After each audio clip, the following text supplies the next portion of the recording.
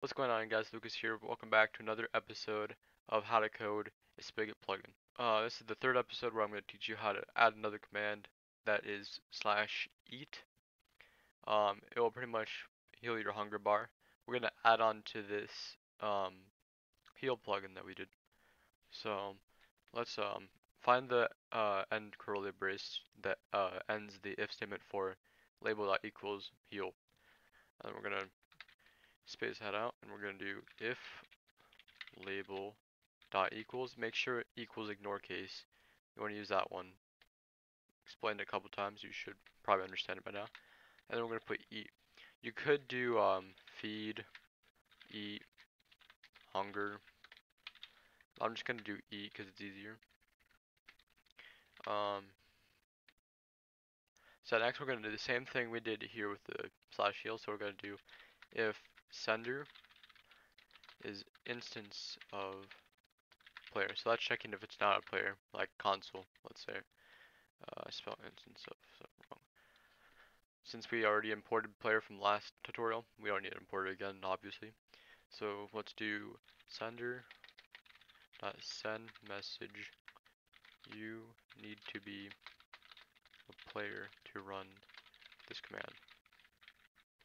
And then return true, because that tells it to stop running. Then we're going to check if the player does not have permission. We're going to do eat.use. Sender dot send message. Actually, we're going to do chat color. Chat color dot red. You do not have permission to run this command. You could just do the same thing. Yeah, we'll just do the same thing. You do not have permission. And then return true. That tells it to stop running. And then we'll go to the part where it actually heals the hunger bar. So we'll do cast it to a variable. Sender to a variable. Again, you can name the player variable anything you want. Player, P, whatever. I just do P because it's easier. So P set food level. Okay, next we're gonna do P not send message. Chat color dot. We're gonna do green because yeah, your hunger bar has been healed. Yeah, whatever. And then we're gonna return true. So we pretty much did the same exact thing with the heal, but the only difference is instead of setting the health, we set the food level to 20. So yeah. Again, we checked if the label equals eat, so like /eat. Next we checked if it's not a player, and then it would run this instead of this. And then next, if they don't have permission, it ran this.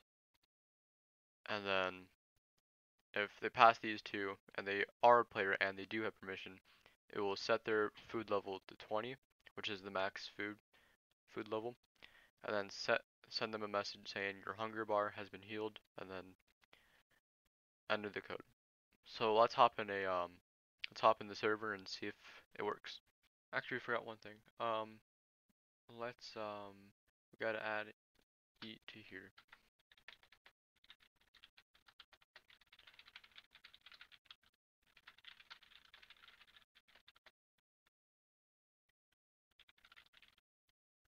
Food bar, whatever.